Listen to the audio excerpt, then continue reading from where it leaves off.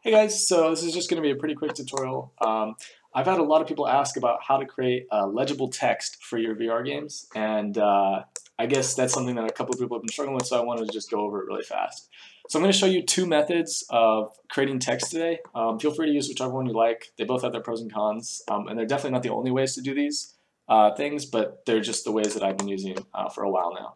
So basically, the first and easiest way to do it, if you just right-click in your hierarchy, 3D object, and go to 3D text, you'll get this really ugly-looking hello world text. So how do we fix this, right?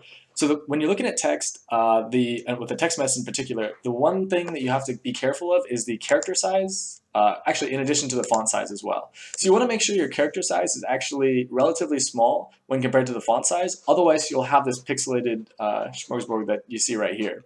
So what I'm going to do is I'm actually going to increase this font size to 100, and now if I look at the text, it looks a lot clearer, but it's also way too big.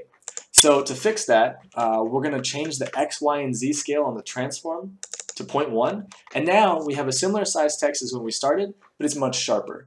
And you can go ahead and play around with the actual character size and the font size as you see fit.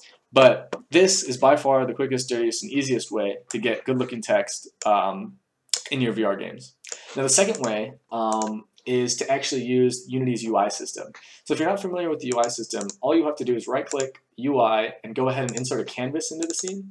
Once you have a canvas, you're going to want to change this render mode from screen space overlay to world space because you never want to use screen space overlay in VR, or you rarely ever want to use screen space overlay. So once you've done that, go ahead and right-click on that canvas that you just made and give it a text component. Now, obviously this canvas is quite huge, especially if we look at our camera rig way down here. So I'm going to go ahead and do the same thing I did with the previous text mesh, and I'm going to change the transform scale of the canvas to 0.1. And additionally, I'm going to move the X, Y, and Z positions to 0 so that it's nicely centered right around where my camera rig is. So as you can see here, our new text in our canvas looks a little bit worse than the rasterized text of our text mesh. So what I'm going to do is I'm going to show you guys a few options you can use to control it and what I find are best practices. So one of the first things you can look at is if you click on the actual canvas itself, you can change the reference pixels per unit, and you can also change the dynamic pixels per unit. So generally, you're going to want to change the dynamic pixels per unit because the more pixels you're using per unit, basically, the smaller in scale your text will be, but the sharper it'll be. So in this case, I think 50 looks pretty good. And the next thing, once again, you can change your font size. You can change your scale as well if that's giving you issues. So something you could do potentially is, we could double the width and the height of our text component, and we could also double the font size, or we could even go 50, and then we could change the actual scale itself, and it should look a little bit sharper than it did before. So those are just two methods of creating good-looking text. Definitely use whichever one you feel more comfortable with. The text mesh is probably the easiest one to start off with. So just remember character size and font size. You want font size to be way bigger than the character size.